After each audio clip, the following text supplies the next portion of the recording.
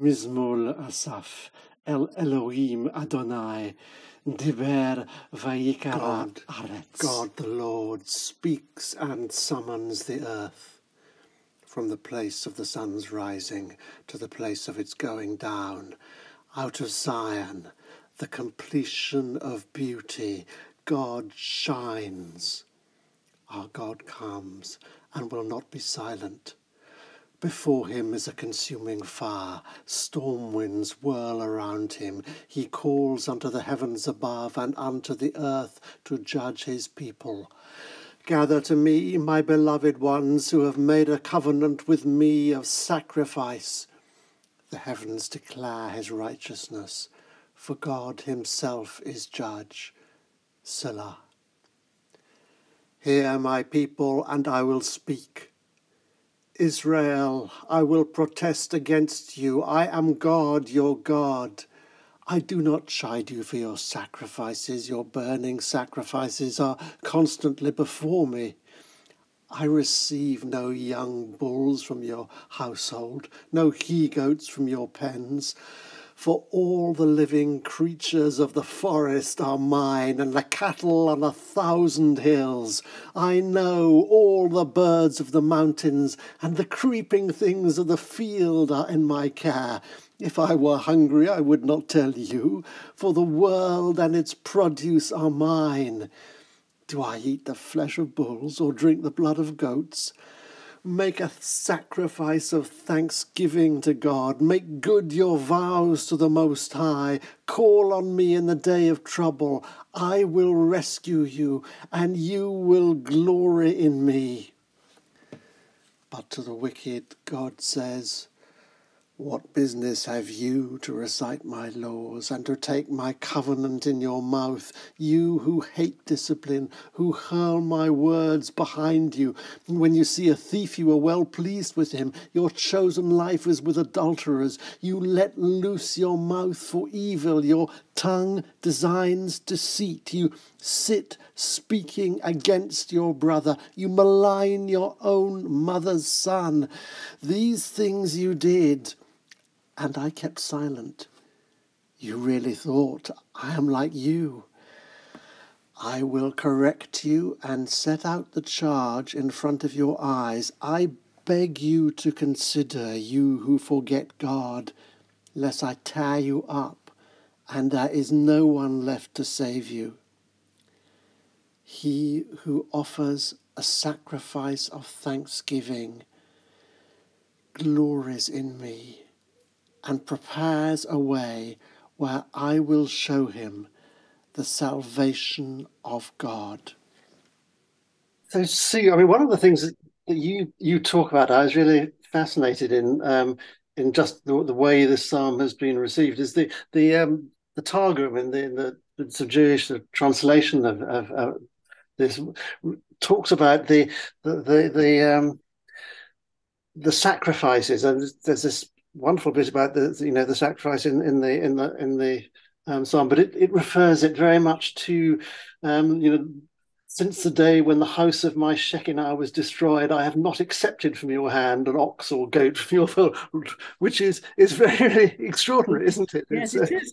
Particularly in the light of the fact we've been looking at Psalms 42 and 3, which, I wish I could be at the temple, how important it is to be in that sort of service, and 46 about Zion. Here we have something quite different, which is really not rejecting sacrifice. I don't think it's about that, but actually the song of thanksgiving, the attitude, the integrity of spirit that's really important. And that's quite interesting because Psalm 49 has also been talking a bit about integrity of spirit, and 51, which is coming up, will also be talking about that too. So sacrifice is not necessarily denied, is seen as nil, but actually I think it's this idea of offering sacrifice as food for the gods. Do you think I'm really going to be flattered by and bribed and coerced by a sacrifice offered to me? No, it's your heart that's got to be in the right place. I can't, I've got 1,000 hills. I don't need sacrifice, and the animals are all mine and so on. And I think that's a view that prevailed in Judaism once the temple was destroyed, recognizing very much the importance of the song of thanksgiving,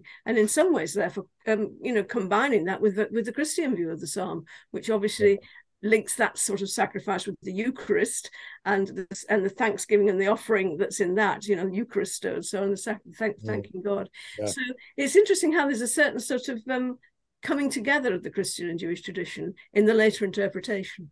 I think it's an interesting psalm set between 49 and 51. There's a lot of connections. Those verses, I'm not wanting all the bullocks, and if I were hungry, why would I tell you? Yeah, they seem to me to echo quite a lot of the prophetic material. Yes, it's one of the few. Yeah, the psalm comes first, and then the prophet's riffing exactly. on it. No, I was just going to say it's one of the few psalms where God speaks. The I is no longer the psalmist; it's God speaking. From verses 7 onwards, just as if it was, the prophets using the eye of God as if God is speaking. So you're right. Yeah, it's very direct. And yet the interesting thing is God is not really addressed as he wasn't in Psalm 49. This isn't a hymn or a prayer addressing God. This is something which is much more directed to the congregation, just like Psalm 49 was. Well, and that image of the psalm with which it begins, and obviously you talk quite a bit about the way the Byzantine illustrations sort of use that, which is obviously I do as well, but that links very much to the way Malcolm uses the image of the sun as well. So perhaps we'll talk about that in a second. But first of all, may I just sort of thank you again for joining us for these conversations. As you'll if you haven't been, if you're joining for the first time, I better just explain that they started during lockdown when Malcolm wrote these 150 poems responding to the 150 Psalms in David's Crown. Sue was just completing her sort of 3-volume Psalms through the centuries, which was looking at the way the Psalms have been received over the centuries in both sort of Jewish and Christian writers, and also the artistic responses to them. And I was making a selection of the illustrated psalm translations that I've done over the years. And well, we've now got to Psalm 50, so there's quite a few of these conversations we've already had. And if you want to look at some of the earlier ones, there I've now put them on you obviously find them on the YouTube channel, but they're also, if you go to the link below, you'll find them on our web page and on my website. So that's another place to look at them. But Malcolm, with this image of the sun, it's very much something you sort of run with in this. In your response, idea, almost a sunrise that you had. Yes, that's right. And also in the share, there's always something magical about getting to 50, and it's a third of the way through. So I think I felt almost an extra wave of energy. Now, of course, I think we can reflect in lots of ways in which 49 and 50 flow together in various ways. And my landing place for the end of 49 was, of course, an allusion to that my whole 49 thing had been about Christ in a sense as the place of centering. So I riff on his phrase, your heart, keep where your treasure is, there your heart is. So I'd ended, your heart's in heaven, keep your treasure there. So that was my starting point. And then I start, your heart's in heaven, keep your treasure there. But then I almost felt the sheer force and beauty of the opening of that psalm and the proclamation really that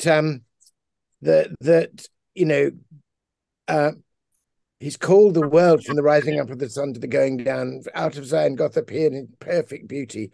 Our God shall come and shall not keep silence. That this was not a psalm. There's this tension in Christian eschatology, which is a tension also, I think, in the Judaic eschatology, between some sort of lift off into heaven or some sort of new creation on earth.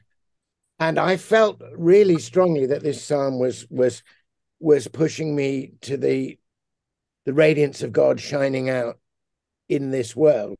So that's why my second line, your heart's in heaven, keep your treasure there, for heaven itself is coming to the earth. The other thing just about the rising sun, because he then goes on to this wonderful thing about all the beasts on the hills and all the cattle in the forest and all the birds. Yeah. The thing that gave me a sort of poetic key for this, since it's a psalm and one thinks of choral singing, was to think of the day of resurrection as being preceded by a dawn chorus. Yes, yes, no, I love that. That seems to me to be something of that is going on in the psalm as well. And that Yes. is the heat and fire of the sun, which is actually a symbol of judgment, as well as, you know, something that one seeks out and enjoys. Oh yes, absolutely. Then it's in that sense, it's sort of it's a bit like Psalm 19 as well, isn't it? Yes. Yeah. Yeah. No. And my poem is about judgment, but I made my poem not about the judgment of individuals, but as it were, the simple discernment between good and evil, and the dark vanishing, the evil falling away, the evil coming to an end, to make way for the good. Yes, yes. I mean, in the kind of slightly abstract illustration that I've sort of put to this, I have the sort of sun as the sort of that sort of central image, but then it's almost as if the whole world is sort of stretched out in kind of little dots in front of that. So it's and you've got these. I mean, so you talk about the way this psalm is organized, that there are almost sort of three bits. There's the first moment, and then there's the you know, addressing the nation, and then addressing the, you know, those who the wicked, as it were. And so I put them in two columns. Great. It really made the psalm make sense. No, it's great. Yes. I thought the whole layout you used, it's very interesting, Roger, the way you use not only visual images to illuminate the psalms, but actually the typographical layout and the arrangement of the text in blocks. And I think that really adds a lot. I'm sure that's in some ways closer to the tradition almost of the medieval manuscript than the regular printed Bible. Yeah. Yes. Text and image, the two are absolutely speak to each other all the time, don't they? One explains the other. Yeah. But it's interesting in Byzantine psalters how you don't just have the sun, but you have Christ personified as the sun. Yeah, right. And actually, you know, that's also a symbol of both light and awe and judgment. You know, it's not just one thing, it's many things. But Christ personified as the sun is also coming out of the sun in Psalm 19, and it like a tabernacle, it comes out. So, you know, it's identified with the sun in many, many places as the light and fire and judgment, with that shining forth idea. Yes, yeah. Yeah. Yes, and you have there's also this. I mean, you were talking, Sue, about the kind of prophetic aspect of this. That it's God sort of speaking, but it's also it's God calls, isn't it? And Malcolm, I mean, you make, and that's at the end of, and you have the sort of dawn chorus, but you also have God calling to you through your conscience, through your reason, through your deep imagination, which I think is very much, you know, it's. I mean, it's very interesting the way that the psalm, I mean, it is prophetic, and it is sort of, you know, telling the Israelites that there is more to worship than just sort of, you know, the giving of sacrifice. But when it comes to the wicked, I mean, it's sort of saying all the things that they're doing wrong, but it's not a kind of final judgment. It's I will correct you. I will beg you to consider. It's actually a kind of pleading with them as well, isn't it? Which is. Yeah. The other thing that is interesting, you know, I'm rereading the psalm just for this conversation, but also at the time, I think, you know, we bring now an intenser ecological awareness, a sense of our balance with the rest of creation. And I really love this. I mean, all the beasts of the forest are mine, so the cattle upon 1,000 hills. But then in Coverdale, at least, in verse 11, I know all the fowls upon the mountains and the wild beasts of the field are in my sight. I mean, that's very beautiful. That's God beholding nature, you know, and knowing it from its very inmost parts. Yes. Entirely out of the context of men, with nothing to do with people.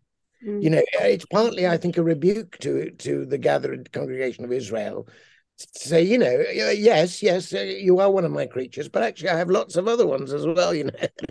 Yes. Which is like the sort of book of Job, isn't it? That all these sort of, you know, the wild asses who have nothing to do with you at all, they're actually also part of, yeah.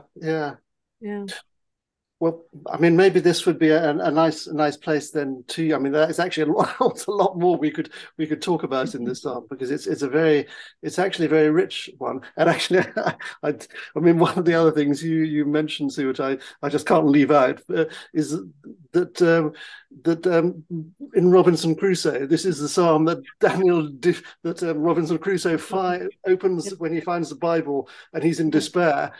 It's actually a verse from this psalm that sort of brings him new hope, which is there he is alone on the island, having to learn that he can't offer sacrifice anyway. All he's got is a song of thanksgiving. Slave trader, how can he possibly dare to approach God? And it seems to have been that in the story that actually affected his repentance and giving up the slave trade. So it's interesting that I think it's verses 12 and 13 about the eating of the flesh of bulls and goats and so on. He can't that really struck him. So interesting. Right, that's fascinating. Part of a journey. Yes. Well, perhaps we could have your poem, Malcolm. Okay, so Psalm 50, Deus Deorum. Your hearts in heaven, keep your treasure there, for heaven itself is coming to the earth. Our God is coming, and he will appear in perfect beauty. All these pangs of birth will turn to joy as our whole world is born again in him. The pain, the want, the dearth, the dark will vanish in that rising dawn, and all the creatures on 1,000 hills, people and beasts and birds, that holy morn will join in one dawn chorus. Glory spills already from beneath that glad horizon, and even now you hear his voice. He calls you through your conscience, calls you through your reason. He calls you through your deep imagination. He calls you to discern his time and season.